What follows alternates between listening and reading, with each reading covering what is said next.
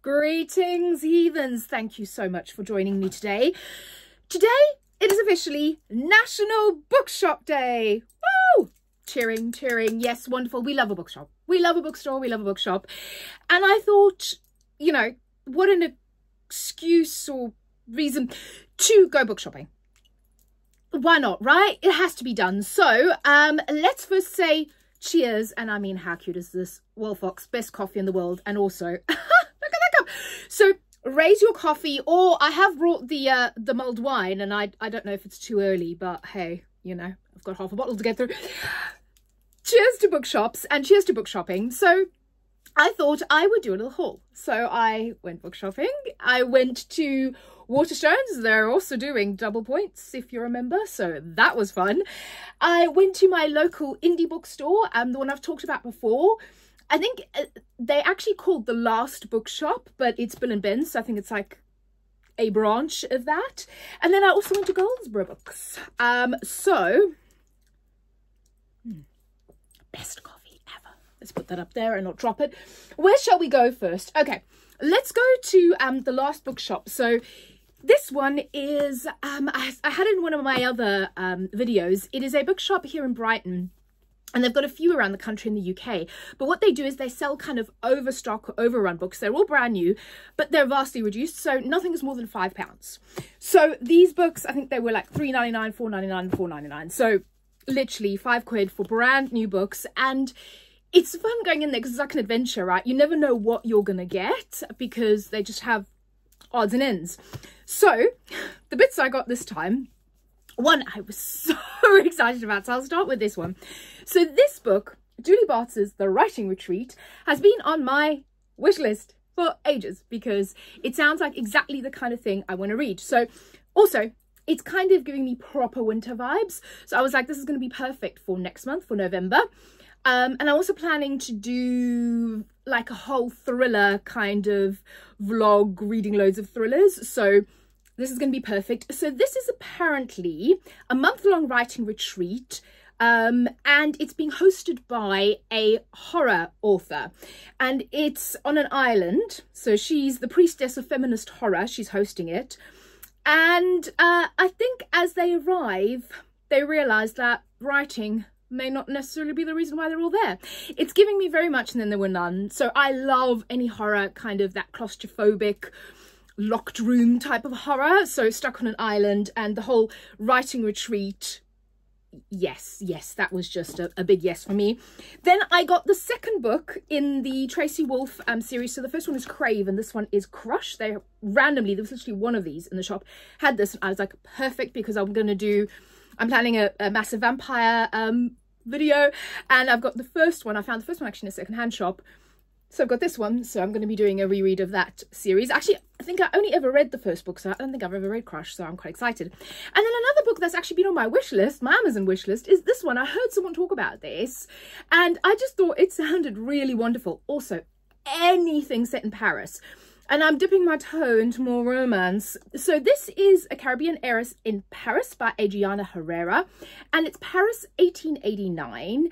And Aries Calabrava is from a rum empire. And she sailed all the way from Santa Dominica with one purpose, expanding her family business. And there she apparently runs into an earl. Yes.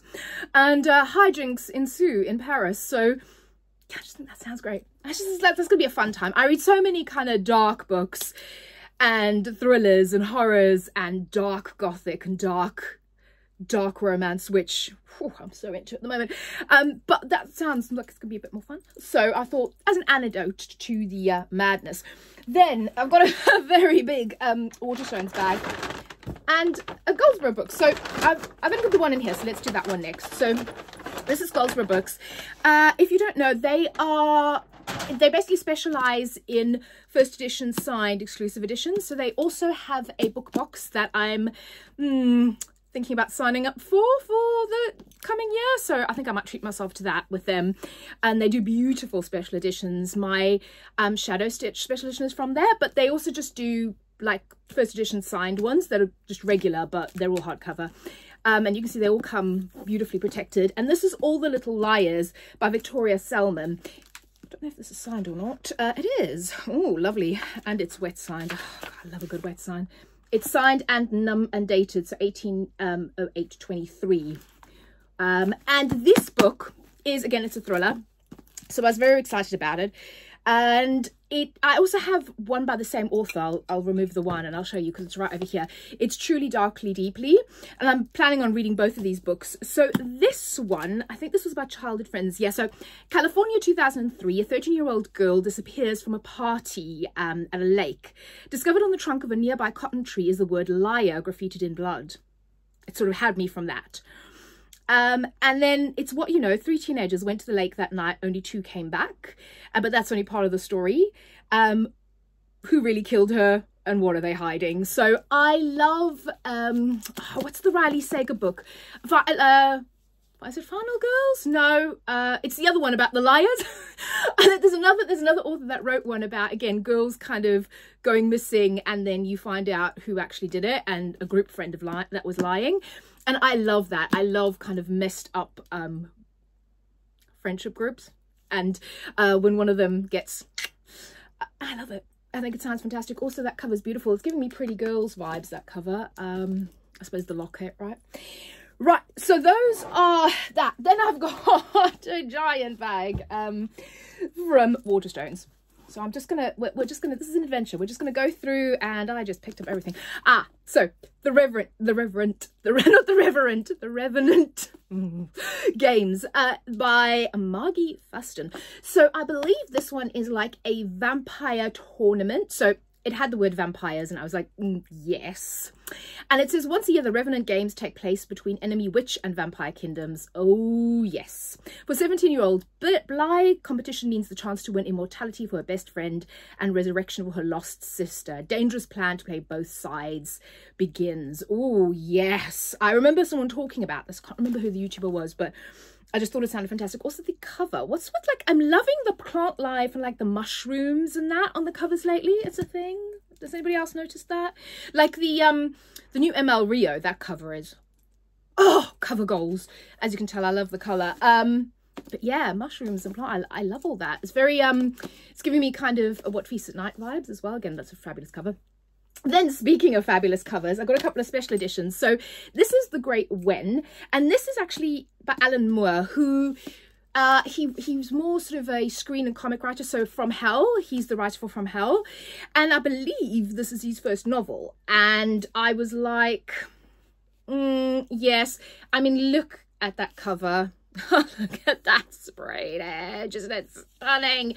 And then the end papers, it's so beautiful.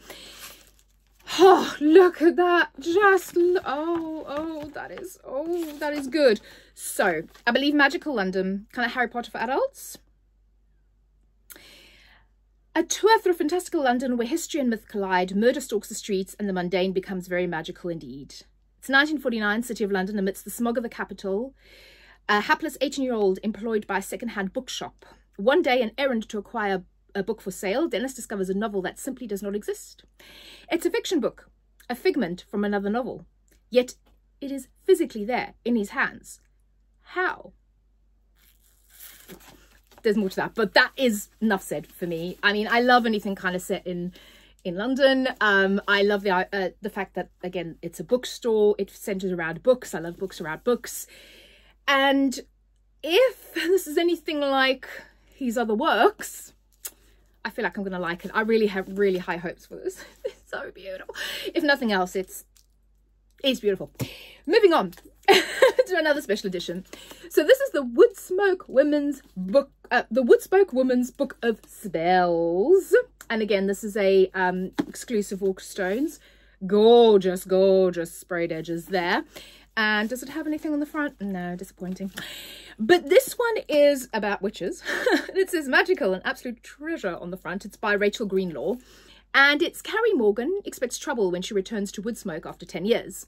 What she does not predict is the beautiful stranger who walks into her life with the first frost and with whom Carrie begins to fall in love.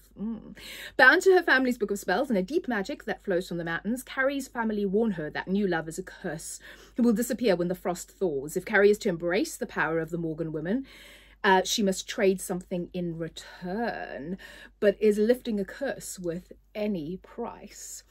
Very much practical magic coded. I'm the only one that's thinking that, and that is a good thing. That is a compliment, because I love practical magic. Then I had to treat myself. I had to get this version. So this is The Crow, the special edition by James O'Barr. I love The Crow. I love the original film. I have not watched the remake. I can't bring myself. I need to. I want to. But it's one of those things, you know. But this is like a special edition. There's some gorgeous sort of fan art in the front. And yeah, this is the original, the comic version of The Crow. And as any good goth will tell you, it's a must. Right. And I figured double points. Yeah, why the hell not?